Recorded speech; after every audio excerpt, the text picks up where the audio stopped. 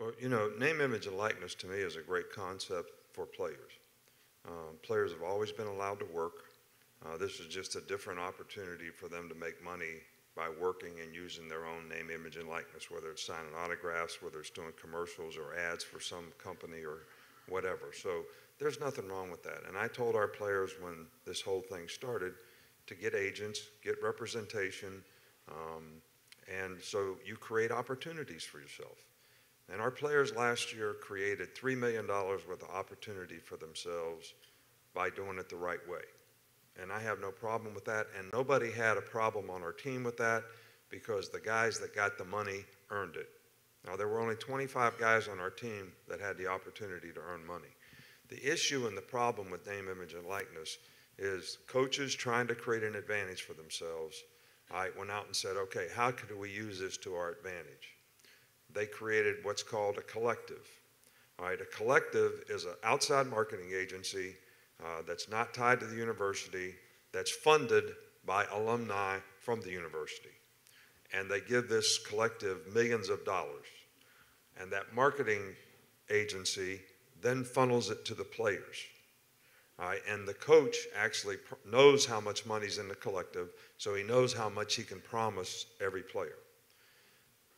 That's not what name, image, and likeness was supposed to be. That's what it's become, and that's the problem in college athletics right now. And now every player is saying, well, what am I going to get?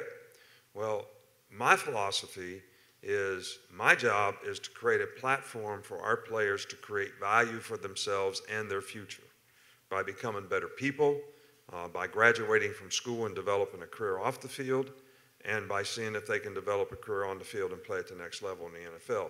Our players have made $1.7 billion in the NFL since 2010. All right, so we've created a lot of opportunity. We also have one of the highest graduation rates, in college athletics. We have the most guys that graduate inside of 4 years. So we've done a good job of that. But now in recruiting, we have players in our state that grew up wanting to come to Alabama that they won't commit to us unless we say we're going to give them what somebody else is going to give them. And my theory on that is everything that we've done in college athletics has always been equal. Your scholarship is equal. They get equal Alston money. They get equal cost of attendance. They get equal academic support. They get equal medical attention. Everything has always been equal. So I told our players, I said, we're going to have a collective, but everybody's going to get the same amount of opportunity from that collective. Now, you can go earn however much you want. And I tell the recruits the same thing, because our job is not to buy you to come to school here. And I don't know how you manage your locker room, and I don't know if this is a sustainable model, because one of you folks are going to give some player that comes to our school a bunch of money to come to our school. And then you're going to come to the game in full strut, thinking, I'm going to tell everybody I got that guy to come to Alabama. And then he's not going to play, and he's going to transfer, and you're going to say, I'm never going to do this again. All right, so I don't know how it works. I don't know how you sustain a model like that. Now, I know that we're going to lose recruits because somebody else is going to be willing to pay them more. But name, image, and likeness is something that's here. And I think the more supporters that we have for the University of Alabama in all sports that are willing to sponsor players, whatever you want to call it, use them in your business to help your business, that's going to help our programs. The thing that I fear is at some point in time, they're just going to say we're going to have to pay players. If we start paying players, we're going to have to eliminate sports. All right, and this is all bad for college sports. I mean, we probably have, 450 people on scholarship at Alabama, whether they're women's tennis players, women's softball players, golfers, baseball players, non-revenue sports that have for years and years and years been able to create a better life for themselves because they've been able to get scholarships and participate in college athletics. That's what college athletics is supposed to be. It's not supposed to be something where people come and make money. And you make a decision about where you go to school based on how much money you're going to make.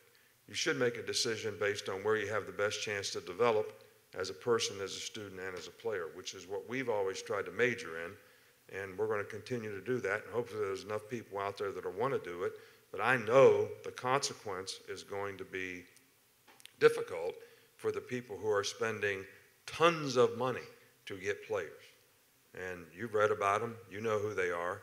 I mean, we were second in recruiting last year. A&M was first. A&M bought every player on their team, made a deal for name, image, and likeness. All right, we didn't buy one player. All right, but I don't know if we're going to be able to sustain that in the future because more and more people are doing it. Yeah. So it's tough, and people blame the NCAA.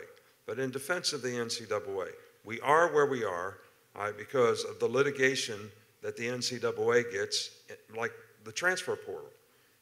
Every time somebody wanted to transfer, they'd apply for a waiver.